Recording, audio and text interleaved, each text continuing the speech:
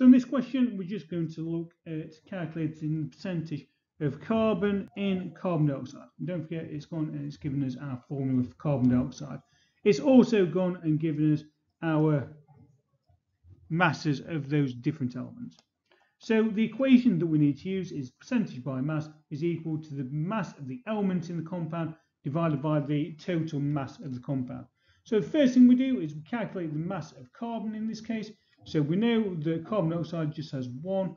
We know that the mass of 1 carbon is 12, so that just gives us a mass of 12. We then need to go and work out the total mass of the compound. So we've got 2 lots of oxygen, so that's going to be 16 times 2, plus 1 lot of carbon, so that's plus 12, so that will give us a mass of 44. So finally, if we calculate the percentage, all we need to do is take the 12 that we've worked out as the mass of oxygen, we divide that by the 44, which is the mass of the compound, we times that by 100, turn it into percentage, so that goes and comes out as 27.3%. So they are the steps that you need to follow when answering this question on percentage composition.